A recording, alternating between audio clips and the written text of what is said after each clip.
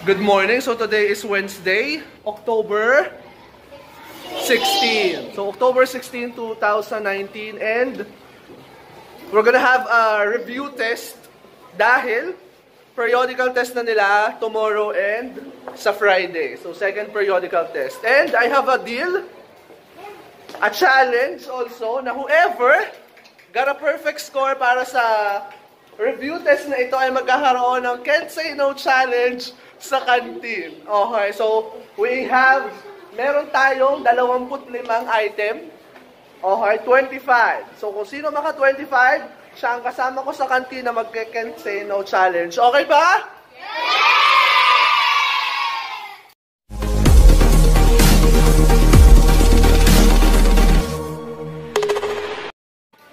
Ito ay sanggunian sa pananaliksik na makukuhanan ng kasing kahulugan at kasalungan. Next, ito ay patag na larawan ng lugar. Patag na larawan or picture, patag na larawan ng isang lugar. Diba? Example, Pilipinas. Titingnan mo yung picture ng Pilipinas. Ang magsabi ng sagot, -1. Ibigay ang antas ng pang-uri.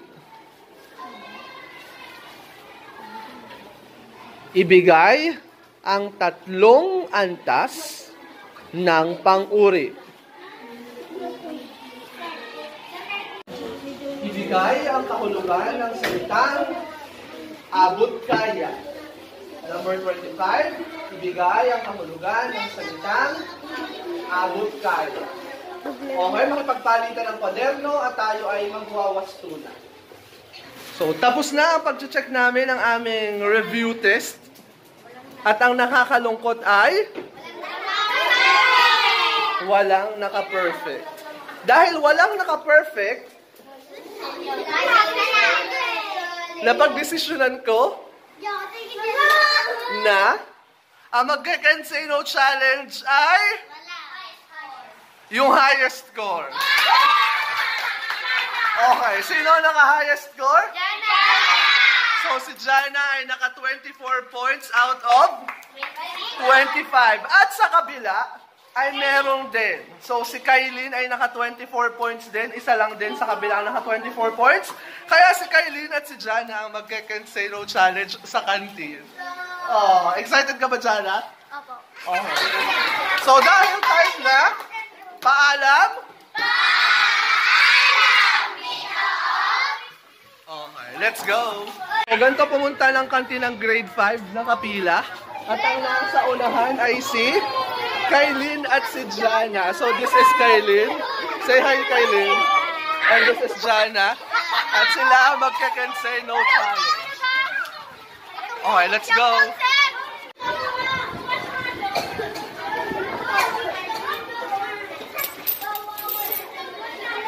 Okay, start na tayo ng Can't Say No Challenge dito sa kantin. I'm with the cantiner.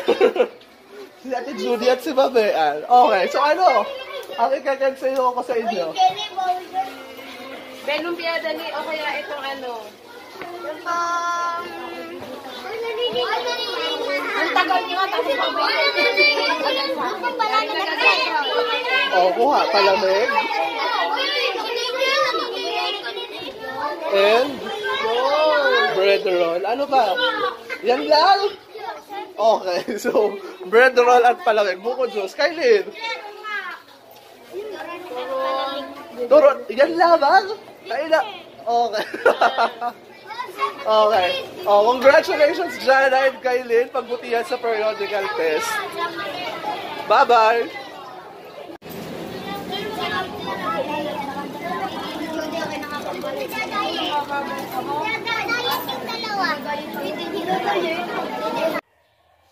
What's up, guys? So hindi natapos kahapon yung video ng challenge sa kantin, ng Can't Say No Challenge ko sa kantin na ginawa ng mga bata na naka-top score sa review test kahapon. So, ngayon ko to tinatapos at ngayon ko to nire-record. So, ngayon ay October 17 na. ngayon na ang periodical test nila ng grade 5 and grade 6 at ng lahat ng bata actually sa public school. So, meron akong challenge sa kanila actually. Yung challenge kahapon ay teaser lamang kung ano ang pwedeng mangyari after ng second quarterly exam. So may challenge ako sa kanila na kung sino ang magkaroon ng 5 perfect score sa kahit anong subject ay i-challenge nila ako ng I can't say no. Pero, hindi na sa kantin.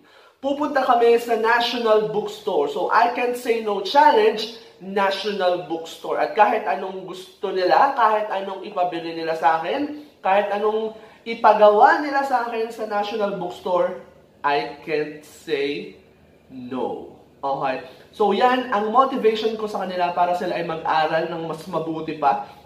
Kailangan nilang maka 5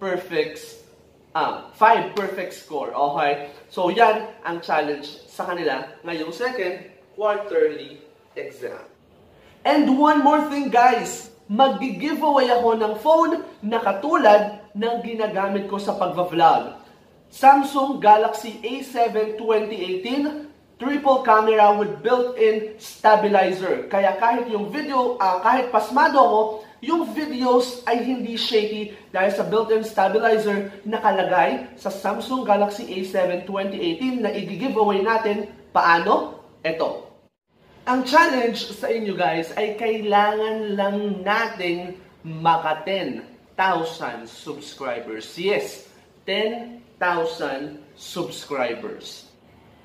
So para manalo ng Samsung Galaxy A7 2018 triple camera with built-in stabilizer, i-share na ang videos at mag-subscribe para makaabot tayo ng 10,000 subscribers. So that's my challenge to you guys para sa Samsung Galaxy A7. So good luck and have a nice day!